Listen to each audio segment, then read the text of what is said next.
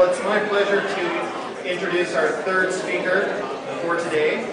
Shane Gibson is an internationally recognized speaker, trainer, and entrepreneur who has addressed several thousand people over the past decade in Canada, the US, and South Africa. He combines a diverse background in sales force leadership, new entrepreneur development, and extensive sales and leadership coaching. Shane is Executive Vice President of KBI and heads the firm's North American operations. He has been published in numerous publications on topics of leadership, marketing, sales, strategic communications, and assessing business opportunities. He's also addressed the topic of entrepreneurial leadership in magazine, radio, and television interviews, including the Financial Post and Profit Magazine. Most recently, Shane spoke at the World Summit for Youth Entrepreneurs put on by the United Nations Development Program, addressing over 1,500 young entrepreneurs from 72 countries. Please welcome Shane Gibson. Thank you. So we've got 30 brief moments to spend together for me to discuss a topic that I'm very passionate about. So I've put a full 3-hour program in half an hour, and I'm just going to speak 6 times faster, so get your notes out. All seriousness, goal setting and really what the power of a goal is, in my opinion, a goal defines a leader. And a goal shapes a leader. And for us to have powerful goals to move towards, and a process to get there, is really, and Darcy talked about the journey, is that a number of years ago I ran a youth entrepreneur program, and we graduated over 180 youth entrepreneurs, 19 to 29 years old, in Burnaby. And we had a 55% startup rate. And what was interesting is as I watched these enterprises develop, and as I've been in connection now with these people for 7, 8 years, the reality is that they didn't really grow a business. The business grew them. And really, entrepreneurism and even career development is a process not where we get to learn more about business, but more so we get to learn more about ourselves. And having powerful goals and really sticking our neck out a bit and having the courage to take action towards them can really help us to begin to develop ourselves. So, oops. That is a sticky trigger there. I'd like to start off with a quote from an author that I like a lot. Anybody read any of Zig Ziglar's material? So Zig Ziglar is kind of in my opinion, sort of the grandfather of motivational speaking and training, and he's done thousands of talks all around the world. But one of my favorite quotes from him goes like this: "You have to be before you can do, and you have to do before you can have." What does that mean to you? Anybody? What does that mean to you? You got to get up and start moving. Absolutely, you got to take action. Anybody else? Proactive, absolutely. Proactive.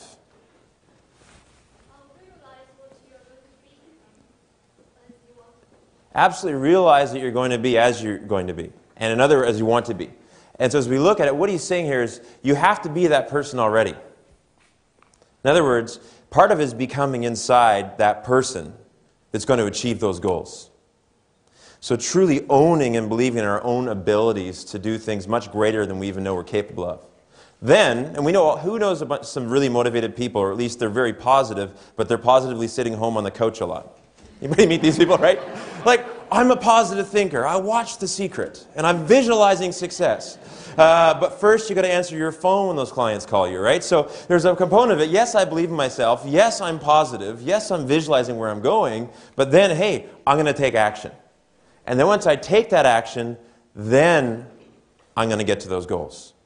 So today, we're going to talk a little bit about that. Now, as I said, this topic is something that we can spend a lifetime honing, and so I'm just going to take sort of the top off it. I'm going to focus on 6 areas.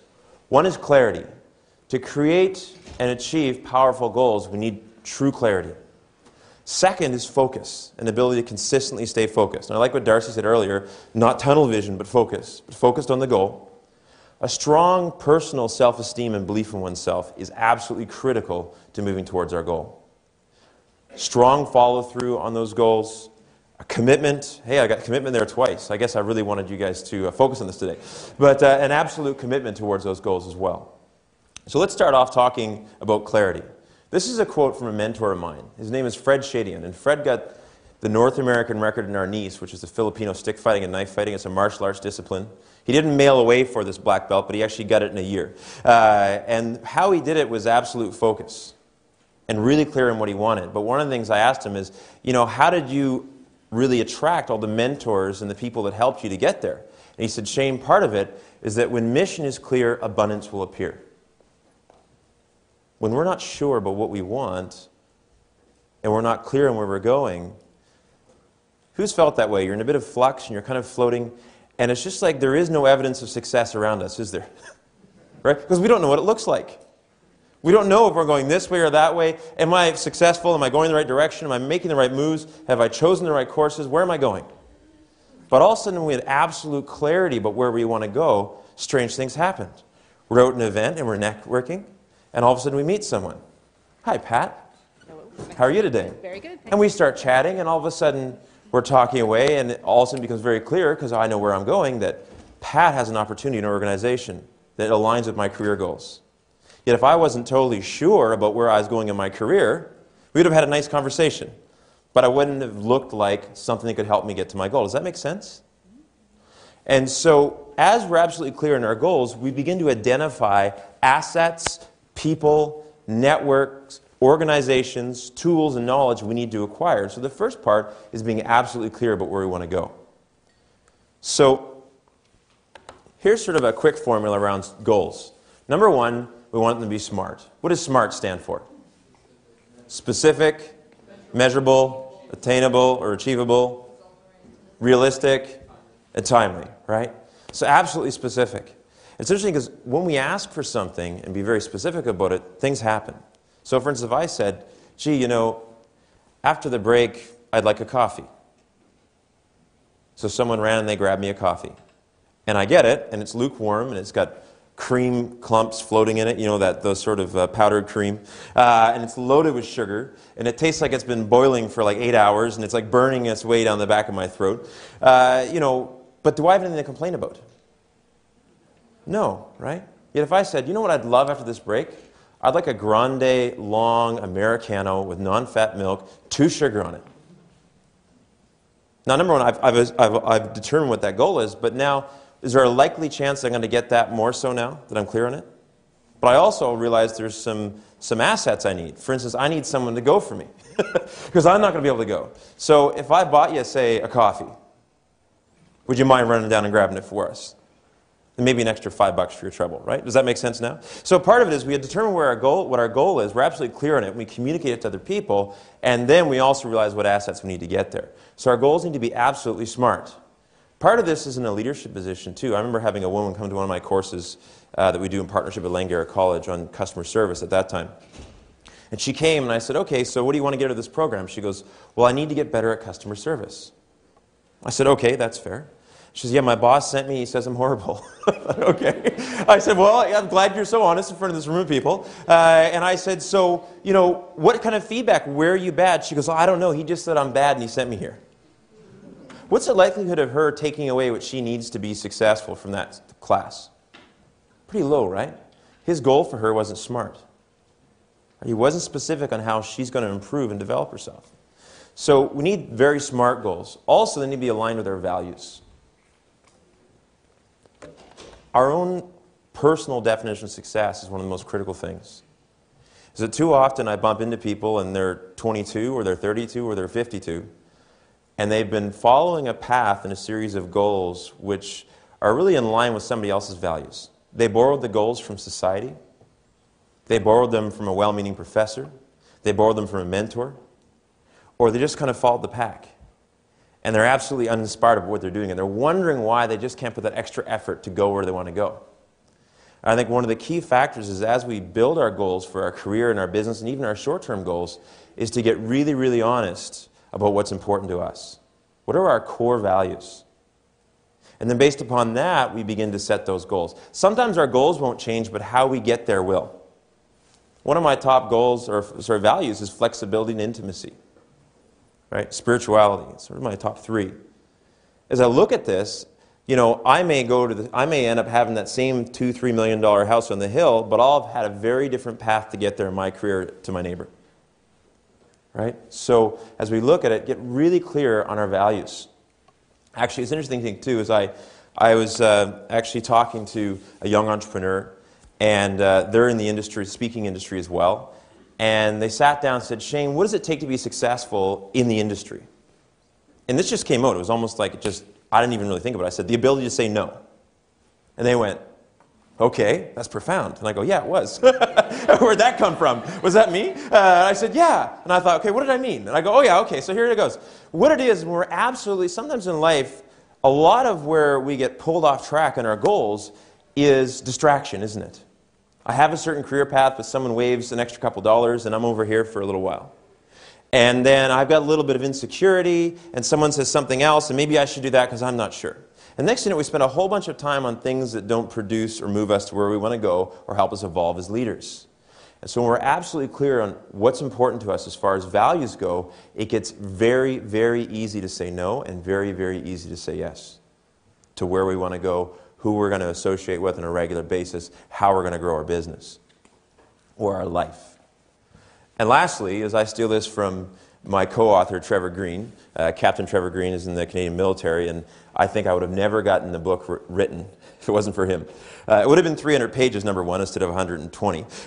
So Trevor's also a financial journalist and a real crime reporter, and so he helped me whittle that down real quick, and he made sure on a daily basis he put me tasks to get there. But one of the things he did is he says, okay, when do we want to produce this book? So we kind of picked a date.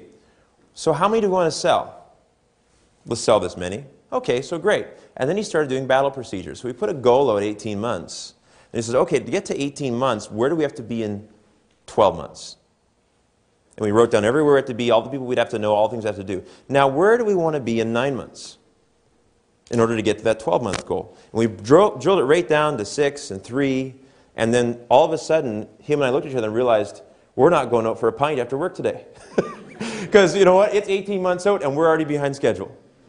And what it did is it put meaning into every little meeting we had around developing that book. And every bit of research we did and every step we took, even the most menial tasks, when you connect them to your purpose and your goal, become inspiring. And that's one of the things I learned, was that to set those goals. Anybody take a project management course? Right? So you know what I'm talking about. Half of you are going, yep, that makes sense, right? I didn't take one.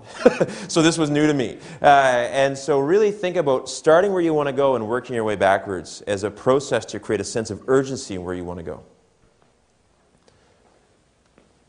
Focus. Whatever you focus on, you empower.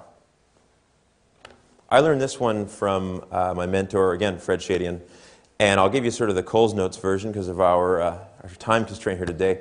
But I met him in kind of an interesting situation where we were going to do a ticket trade. He had a peak performance seminar and I had a marketing seminar. I was marketing at that time.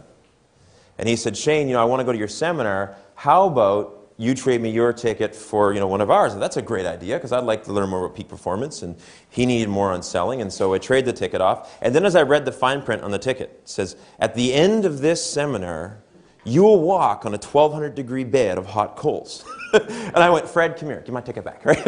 I'm not into this, right? And he goes, no, no, no. He goes, tell you what. He goes, you don't have to be into this right away. He says, but we've got a demo upstairs. And we were actually at a trade show.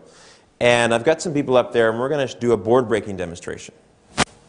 I said, okay, great, that sounds fantastic. And I was expecting to go upstairs and see a bunch of these sort of young, in good shape, martial artists in their gis, you know, ready to crack some boards for us. So I kind of wandered up with a couple other people, you know, dressed in, you know, my suit and whatnot, and there was a bunch of us sort of wandering around looking lost. And there was Fred and two of his students with a pile of boards in front of them. And he said, welcome. I want to start off talking about possibility thinking and about really looking at how long it takes to achieve a major goal. All right, we said, okay, great. He says, so let me ask you a question. These are tournament size, 1-inch thick, 12-inch tall, 10-inch wide pieces of pine. How long would it take you to learn how to break one of these in half with your bare hand? And one guy said, oh, that's simple. He says, friend of mine, she's a green belt. She's been, you know, in martial arts now for just a few months, and she broke a board when she got her belt. So I'm saying 6-8 months. He goes, great.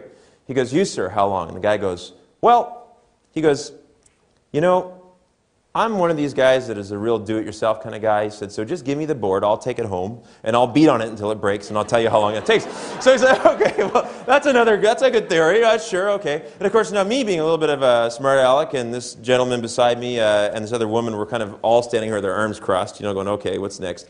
And as a joke, we kind of went, I don't know, 5 minutes? And he said, fantastic, my volunteers, come on up. And we thought, oh man, what are we doing here? And so the first guy was this, that was with me was this like linebacker, like you couldn't even see Fred and the other student when he stood in the lineup. So of course I thought, go ahead, go ahead. And then there was a woman there, and she was about 98 pounds and 5 foot tall, and I said, ladies first. And so I stood at the back of the line. And so then what occurs is that he lines up, and Fred goes through the whole thing. Okay, breathe, focus on what you want, not on what's holding you back.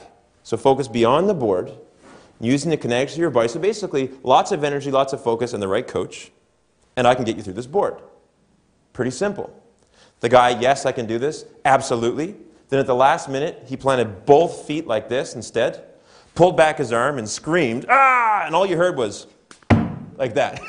And then you heard another sound. It was like a wheezing coming from his voice, and he's like, oh, and his face is already going red, and his hands get, and this woman looks back at me like this, and I'm going, right? You do it, right? And so Fred goes, he goes, let me ask you a question. And she goes, yes. He goes, would you like to use his strategy or mine?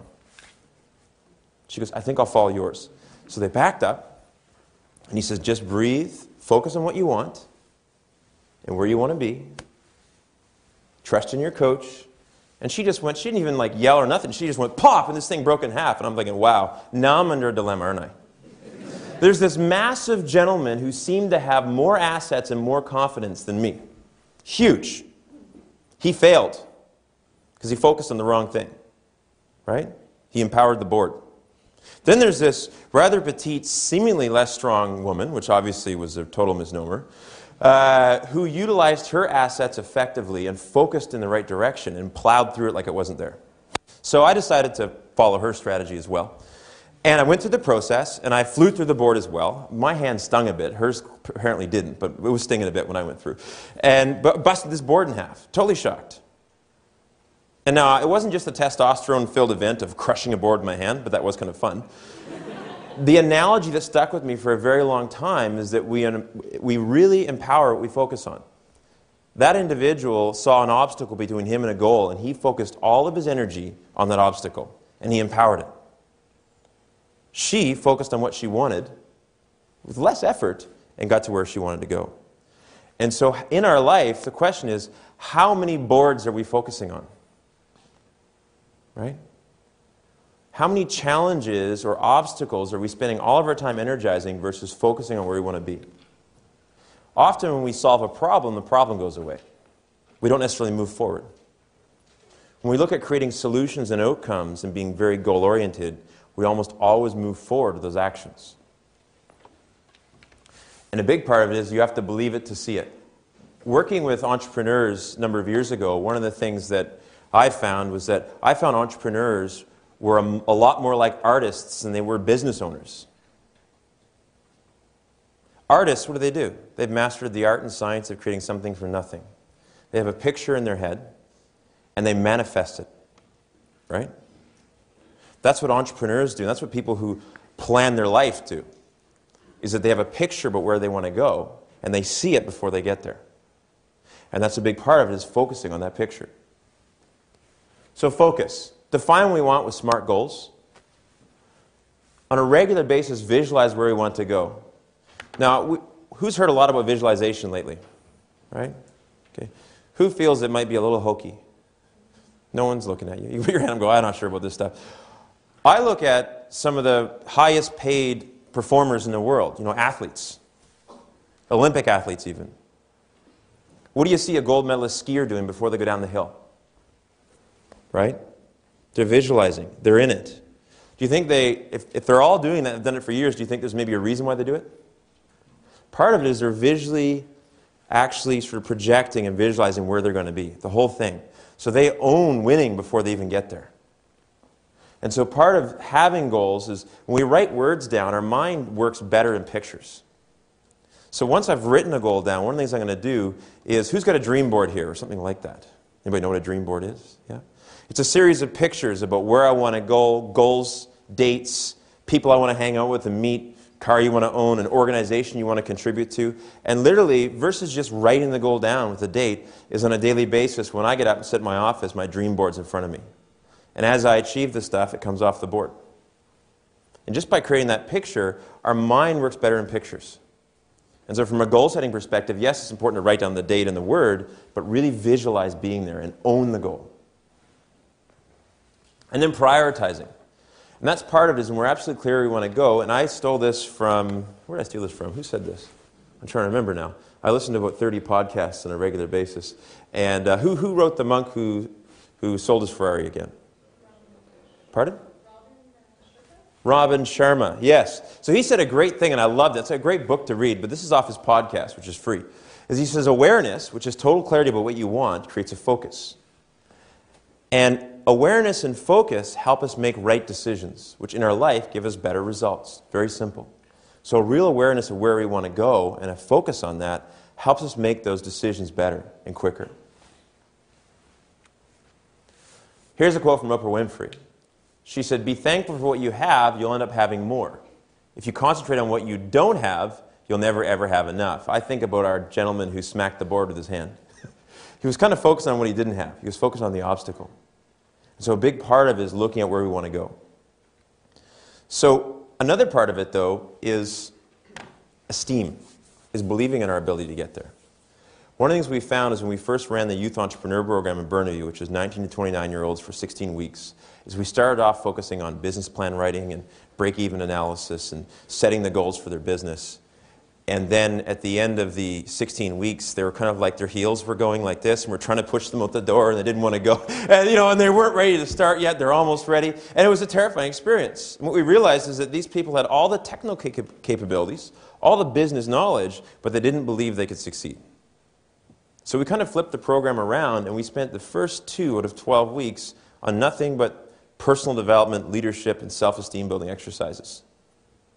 And what we found was that, to be honest, we got a little light on the theory. And we spent, instead of spending 30 hours a week in the classroom, we spent 15, and the rest of it was directed with coaches and them learning on their own. And we went from like a 20% startup rate to a 55%. And so for us to actually set powerful goals, I believe we have to feel powerful first. So here's some thoughts around that. Is you already are. Think about this. Think about something that you achieved significantly this year that if you told yourself 5 years ago you were going to do, you wouldn't have believed it. Can anybody think of any of those?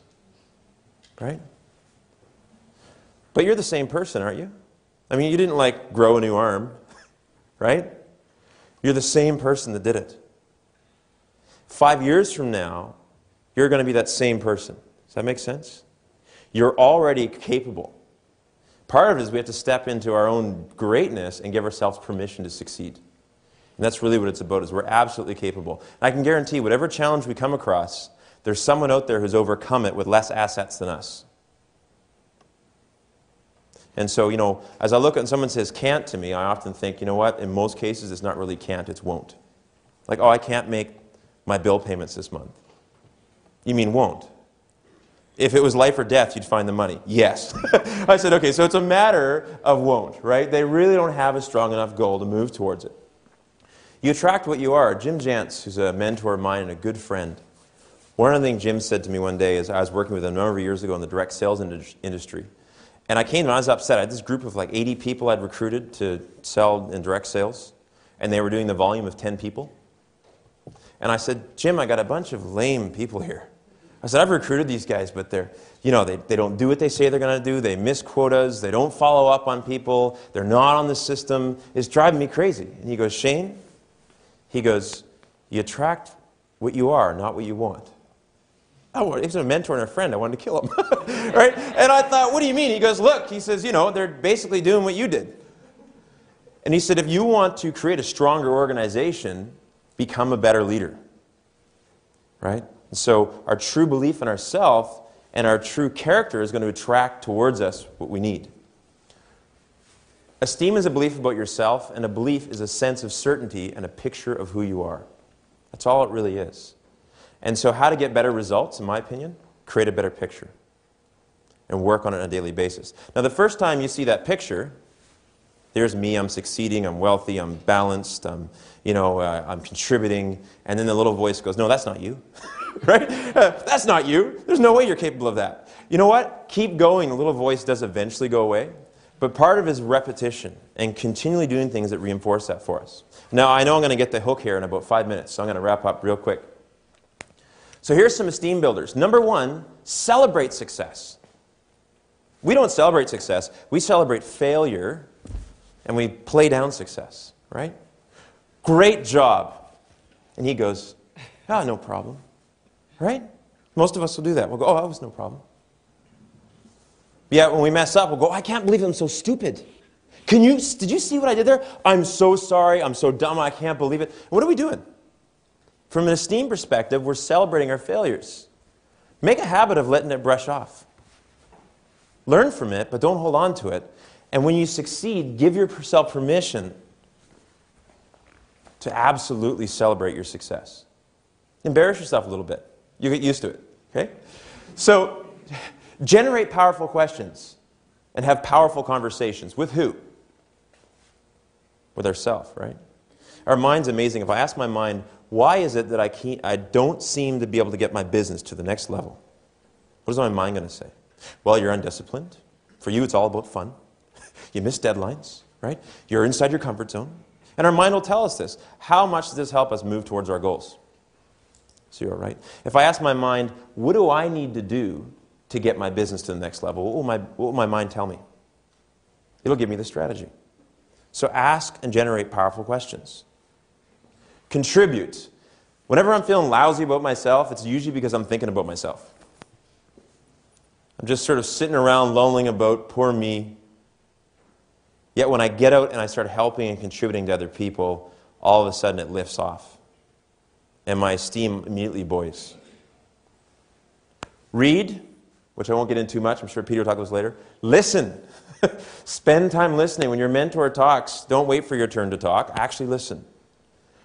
And measure progress. Is on a daily basis, the importance of breaking our goals down into small, bite-sized amounts is that we're allowed to celebrate along the way and feel like we're getting there. So let me just wrap up with this. 2 things, because I know I'm a bit over time. Follow through. I sat down with Dr. Robert Schuller for lunch many years ago. Just had an opportunity to sit down with him. And it was a great surprise. I didn't expect to be there. And I asked him, what's the key to success? And he said, just 3 things. He said, faith in yourself and your mission, focus, and follow through. And so part of following through, here's my suggestion. Share your goal with someone who has high positive expectations for you, and revisit your goals on a regular basis. And lastly, understand the power of failure. And this is, I'm going to finish off with failure and fear here, and I'm going to wrap it up.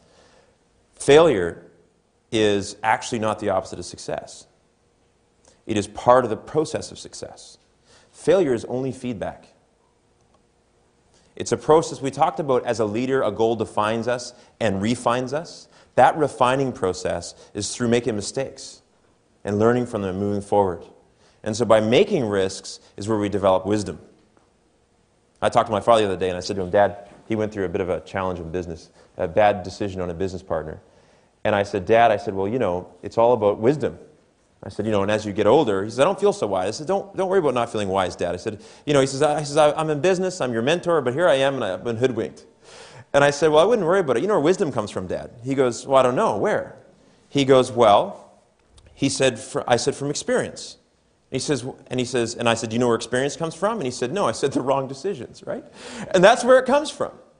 And so failure is part of the process. The only failure is if we fail and we fall down and we don't pick something up on our way back up. So I'm going to wrap it up with this here, because I know Peter's waiting to come in here. But here we look at it. Here's commitment. This is one of the things a good friend of mine, I mentioned him earlier, Jim Jantz, had talked to me about. He says there's real power in 11:59:59 on the 30th of the month. Too many people start adjusting their goals halfway down the track.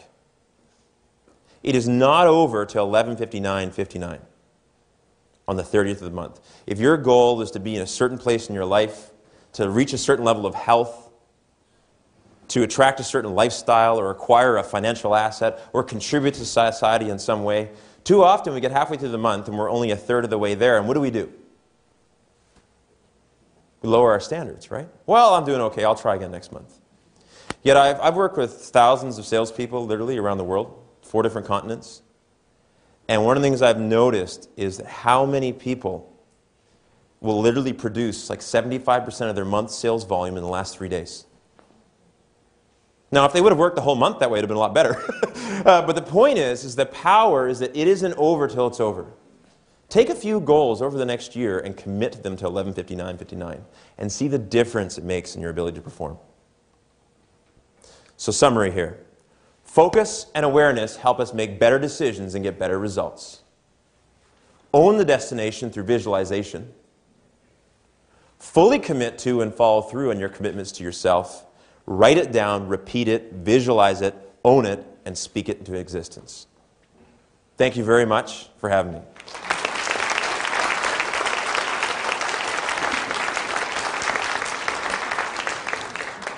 Thank you. Yes, absolutely. Yep. Shane's agreed to take a few questions from the floor, so if you have some questions, we'll bring the microphone to you. Kara's just running to get it now.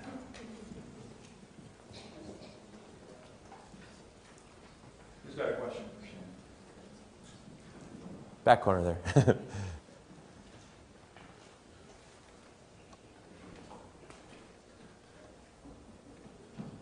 Just wanted to ask, what's your regular program with your mentor? Do you have a fixed schedule that you meet, and do you review your goals? What is it you do? You know, I think him and I are both kind of flexible people. I say him and I've got more than one mentor. I've got, probably actively about 5 right now. One of the things I found, here's something that's just a piece of advice, is originally with Fred, I used to call him and I used to wait till the crisis happened. And then I go, Fred, I'm in the middle of this, please help me. And then after a period of time, he says, Shane, let's set a regular time to get together so you're not always in crisis. So let's deal with these challenges, before they come up. And so my suggestion, I really do believe that, a regular schedule is key, but also a little flexibility. Like I travel a lot, so does he. So you can have a little flexibility in that, but I think a regular schedule will build momentum, and momentum is what you need in any relationship. Good question. Go ahead. Actually, how do you sustain the heat in this sense? Your speech now inspires the two of us, but once we go home, it subsides a bit. Well, see, I don't believe that, I talk about training, people say, Shane, you're a trainer, and I'm saying, no, absolutely not. I'm not actually the trainer, you are. Is that part of it is what you've got is a download of information here. And then what you need to do is go away with it and apply it. And so my sort of suggestion would be to follow Darcy's suggestion earlier, is write down 3 things you're going to do tomorrow.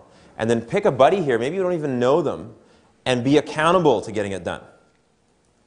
And part of learning is that today, hopefully, what you've been inspired to do and will be further inspired to do is to make a commitment to lifelong learning and self-development.